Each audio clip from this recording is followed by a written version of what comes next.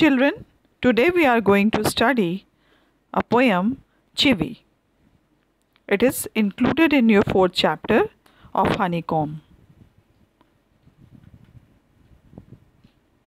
Michael Wayne Rosen was born into a Jewish family in Harrow, Middlesex, with roots in what is now Poland, Russia, and Romania, and connection to the Arbiter Ring and the Bund.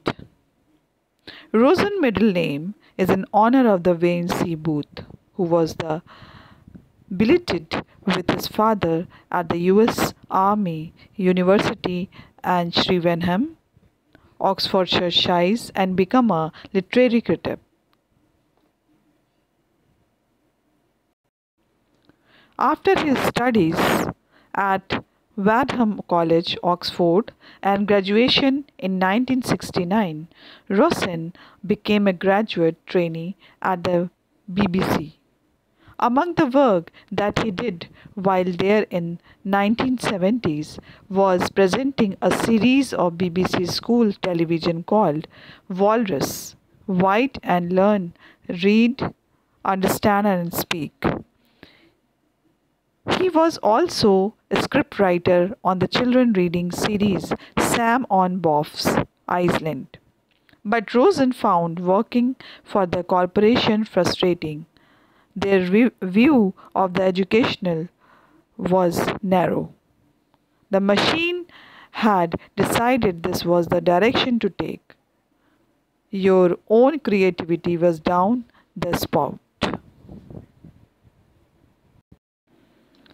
Rosen played a key role in opening up the children access to poetry, both through his own writing with important anthologies such as Culture Shock. He was one of the first poets to make visit to the school throughout the UK and further afield in Australia, Canada and Singapore. His tours continue to enthuse and engage school children about poetry in the present.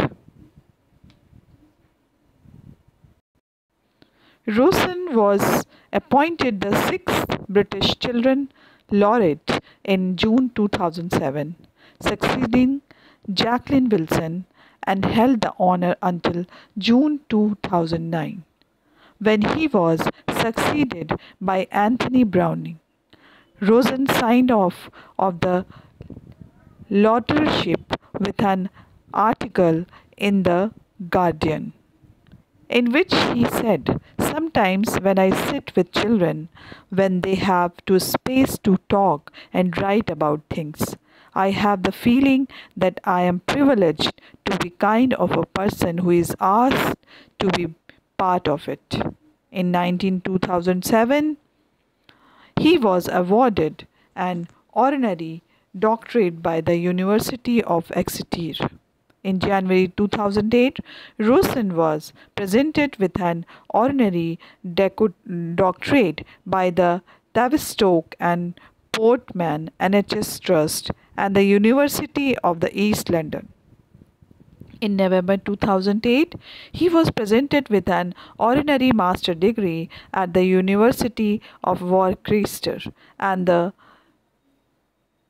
Knight of the Order of Arts and the Literature at the French Ambassador Residence in London. In April 2010, Rosen was given the Fred and Annie Jarvis Award from the National Union of Teachers for campaigning for education. In July 2010, he was awarded an honorary doctorate by the Nottingham Trent University. In April 2011, Rosen was awarded an honorary doctorate at the Institute of the Education, University of London, and in July 2011, honorary doctorate by the University of the West of England.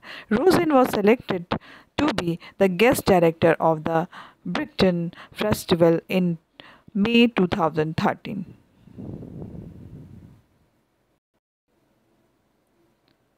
The poem Chivi has been composed by the poet Michael Rosen. The present poem deals with the feeling of the poet, like other small kids who feel irritated by their elders, who always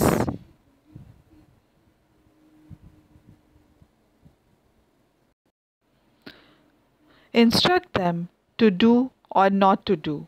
The grown ups always say things like speak up, don't stare, don't point, don't pick your nose, sit up, say please, less noise, etc. The poet leaves a question to elders: why can't they keep their suggestion to themselves?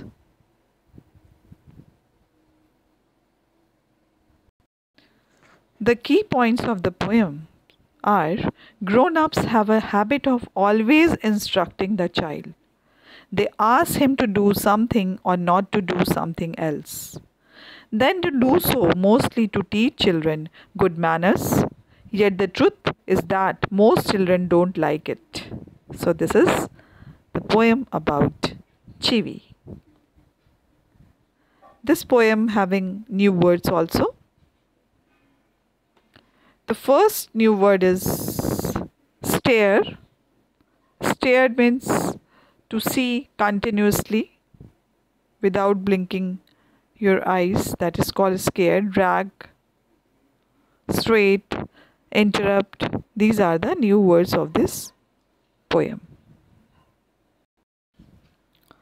The poem Chivi is a catalogue of various do's and don'ts that the grown ups directed to the young children. The adults constantly give a list of instruction to the children about how to sit, how to talk, how to eat, and how to so on. The poem, however, indicates a passage of time when the young child has grown up and is incapable of taking decision on his own. The same adults then child the grown up and the child for not being able to think independently. So now let's recite the poem.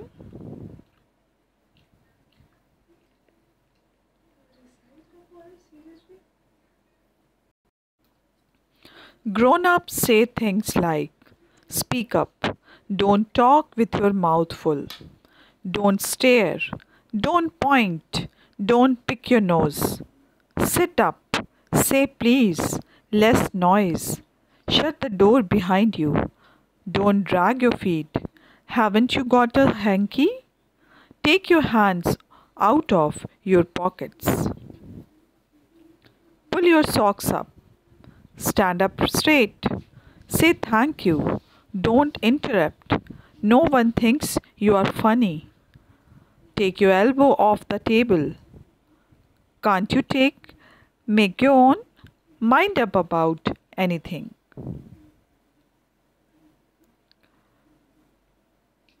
When Michael was 5 years old, his mother took him a nearby school for admission. The teacher asked, "What does your mother call you at home?" "Child." "Michael, don't," came the confident reply. So here the note is also giving in the poem. To chivi is to nag, to continuously urge someone to do something, often in an annoying way, according to the dictionary. So we have already read the poem, and now I am going to explain the poem stanza wise. Grown ups say things like speak up, don't talk with your mouth full, don't stare, don't point, don't pick your nose. In this stanza, the poet points out to a series of instruction given by the grown-ups. The poem opens with a long list of instruction in all livelihood. These instructions are being issued by the adults to their young ones. Speak up, don't talk, while your mouth is full of food, and so on are just a few examples. Sit, sit up. Say please. Less noise. Shut up the door behind you. Don't drag your feet. Haven't you got a hanky? Take your hands out of your pocket. The above lines is written by Michael Roshan poet. The poet continues to put a emphasis on how the young children are directed to act in the accordance to the instruction issued by the adults. In this stanza of the poem continues with yet another set of instruction. Each and every activity of the young child is administrated and put under the surveillance of the grown-ups. Let's move to the third stanza. Pull your socks up. Stand up straight. Say thank you. Don't interrupt. No one thinks you are funny. Take your elbow off the table. Can't you make your own? Mind up about anything. So the poet showcases how the child is still being reprimanded by the adult, though the child has grown up. The final couplet of the poem shows that perhaps the young child has grown up, however, adults around him continue to reprimand him. But this time for the different reason. The child is unable to decide anything for himself. He is not certain about anything. It is quite ironical as the entire childhood of this child was spent blindly following the instruction. Straight up, stand up straight, say thank you. These are the instructions as always given to the little child or grown up child from the elders. The poem Chivi centers its idea in the nature of instruction relations between children and the parent. It presents the puzzle of parents instructing children on what to do and how to do it while they are young, without giving a chance for decision making to these children. The same parents are seen to complain about the dependence of their now grown up children. The grown up children now fully depend on the parents for the decision from their childhood training of full dependence without the ability to make their own decision, because each and every time the adults or parents giving instruction, the connotation of the chivi is to nag. This poem constructs with the emotional state of poet and other kids who feel annoyed by their elders. Grown-ups typically instruct their child, but in contrary, they feel that child should make up their own mind. Adults generally speak things like don't stare, don't point, don't drag your feet, etc. So these are the instruction given by the elders to the young ones. Parents and teachers always nag their children and students with do's and don'ts. Most of these imperatives are meaningless. They are preconceived and contradictory. The poem Chivi is an eye opener to such a behavior. The poem Chivi has been composed by the Michael Rosen. This is the very unique example of the parenting. The present poem deals with the feelings of the poet like other small kids who feel irritated by the elders, who always instruct them to do or not to do. The grown-ups always say things like speak up, don't stare. These are the things that really irritating for a child, that what he wanted to do and he doesn't do because of the parents, because they don't allow him or her to do. The poet leaves a question to elders: why can't they keep their suggestion to themselves. Why?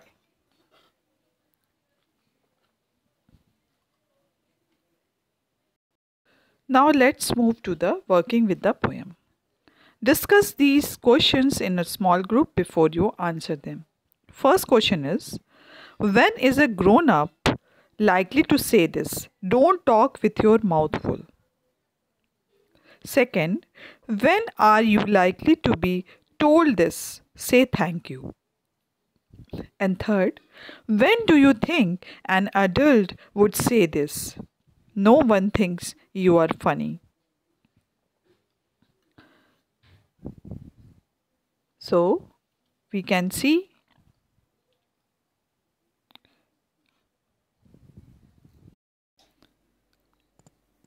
the first question is, when is a grown up likely to say this?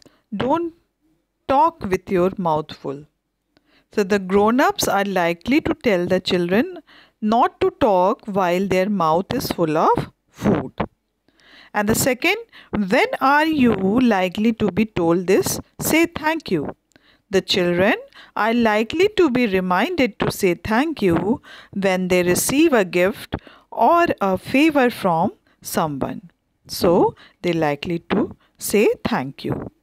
Now third, when do you think an adult would say this? No one thinks you are funny. The adults are likely to tell children no one thinks you are funny when the children are too shy to speak or perform before the others. Very short type of questions based on this poem. Why do the grown-ups tell the children not to talk with their mouth full? This answer is the grown-ups tell the children not to talk with their mouth full of food because it is a bad manners to talk while eating. Now question number 2. What all instruction are given by the adults regarding noise? The answer is the adult tell the children not to make much noise neither while talking nor while eating or walking. Now, next question is, what happens when the adults give too many instruction to their children? The answer is, when the adults give too many instruction to their children, they kill their children's spontaneity and willingness to use his or her mind to understand life. These instructions rob away their innocence, making them dependent on their elders. Now let's solve some extract based question. So read the extracts given below and answer the following question. So here we can see, if we see the second stanza of this poem, sit up, say please, less noise, shut the door behind you, don't drag your feet, haven't you got a hanky, take your hands out of your pocket, pull your socks up, stand straight. So this is stanza, and the question is based on this stanza are, why is the child asked to stand straight? The answer we can write like this: the child is asked to stand straight because that shows that he is attentive. Now the second question, what does walking by dragging feet suggest? The answer is, dragging feet while walking suggests bad manners. Make a sentence of your own using the word drag. So, my brother forcibly dragged me to the pit. Now, question number 4. Who is giving these instructions? The poet, an adult, a child, the teacher? Now, the answer is an adult. Now, question number 5. To whom are these instructions being addressed? The options are the poet, an adult, a child, the teacher. So, answer is a child. Question number 6 is, why would the child need a hanky? To clean his mouth, to clean his shoes, to clean his back, to clean his slate. So now answer is to clean his mouth. The second question, the last two lines of the poem are not prohibition or instruction. What is the adult now asking the child to do? Do you think the poet is suggesting that this is unreasonable? Why? Now, last line we have to see. Can't you make your own mind up anything? These are the last line. In the last two lines, the adults are asking the child to think himself and to be independent in taking decision, which is unreasonable because they themselves don't allow the child to take any decisions. They always tell him what to do or what to not do. So they're asking the child to make up his own mind is surely unreasonable. So can't you make your own mind up about anything?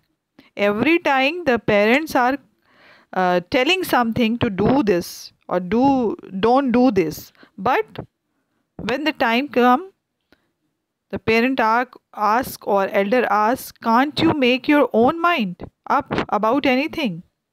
And they always scolding or they always asking to the children.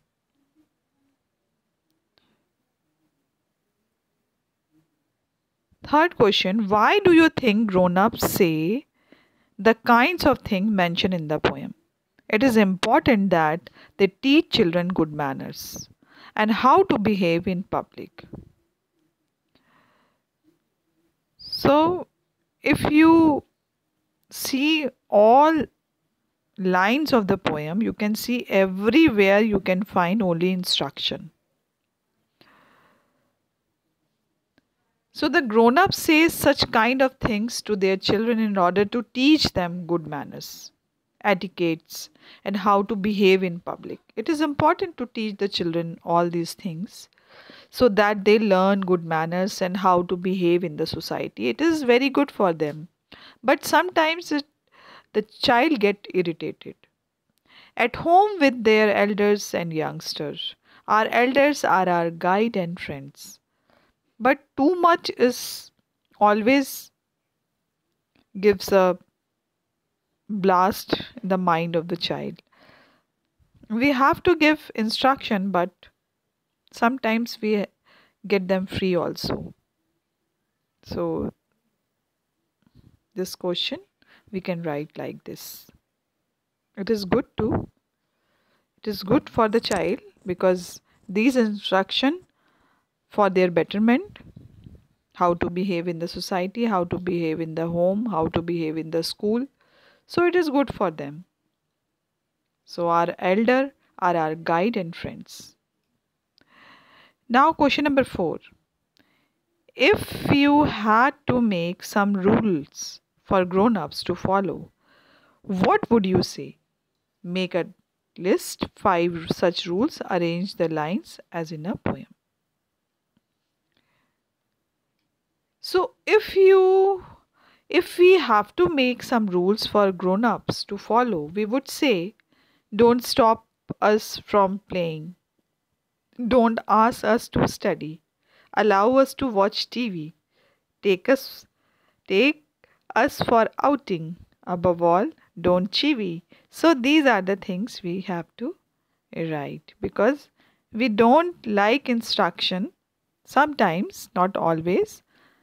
Because teachers are also giving instruction, parents are also giving instruction. For these instruction make a mess in the mind of a little child.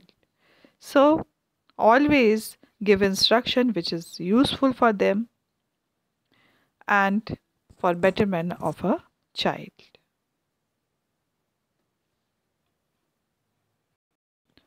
If we ask, what is the theme of the Chivi poem? So we can say the poem is about the instruction that elders keep on giving to children. Children are not capable of making up their mind, and so elders have to keep on reminding them all the time. In this line, pull up your socks, stand up straight.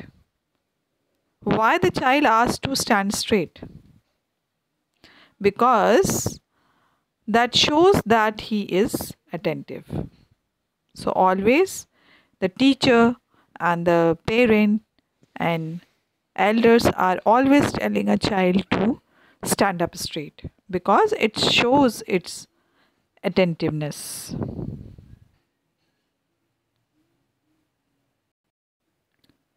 So why do kids slouch? The majority of the slouching children don't have any kind of deformity. Their posture is probably caused by a mismatch of habit, rapid growth, social. The, the majority of slouching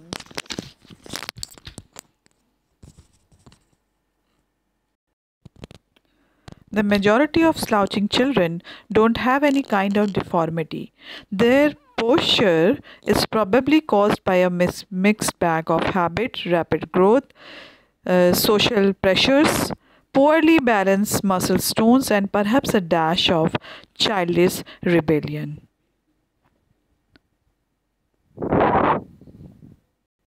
In this line, you can see, haven't you got a hanky? So here the question arises, why would the child need a hanky? To clean his mouth, to clean his shoes, to clean his bag.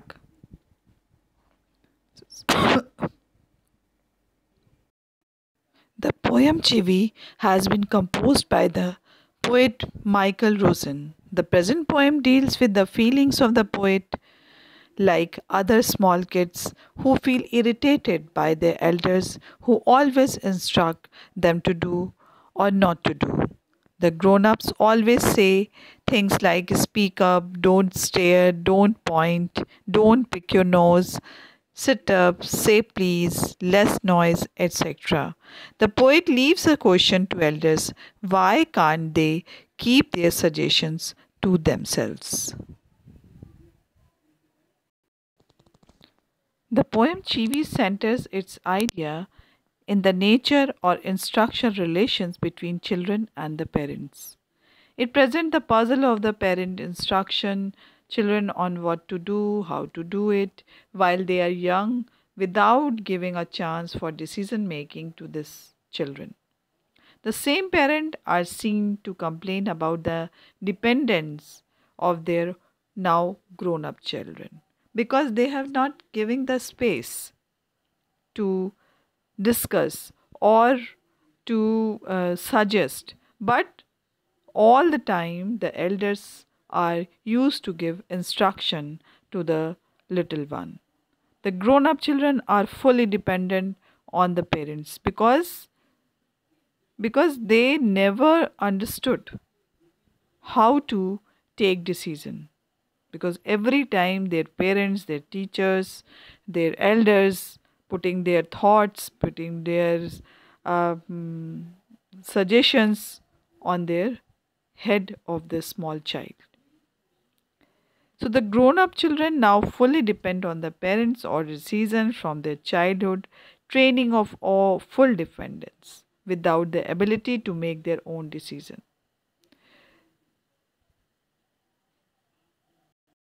So this poem Chivi is giving an alarm, a suggestion to the parents or elders or teachers, don't give unnecessarily instruction to the children because they get confused to do the right thing.